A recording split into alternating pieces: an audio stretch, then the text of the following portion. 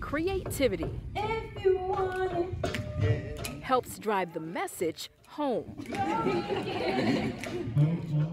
And that young man singing before you, Brayden Brown, is getting a message that grows him every day. I'm actually a scholar athlete here at Wilmer-Hutchins. I want everyone to be able to be in an extracurricular. And valedictorian and member of the Esquire Club. An Esquire actually in history is like a nobleman who actually takes after a knight. Change the tires, but taking off the lug nuts first, okay? Teacher and coach Antonio Malden started the club last semester, encouraging Brayden to join. Initially, Brayden was kind of more on the quiet side.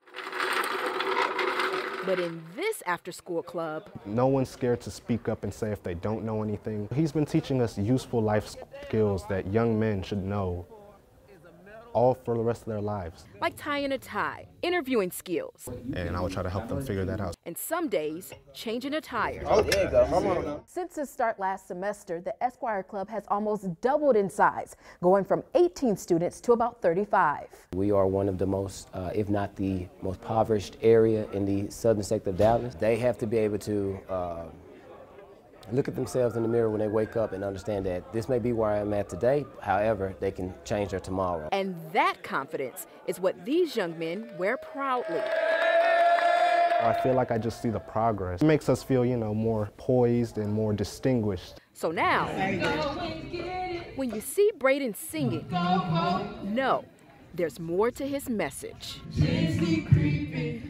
In Dallas, I'm Brittany Moncrief.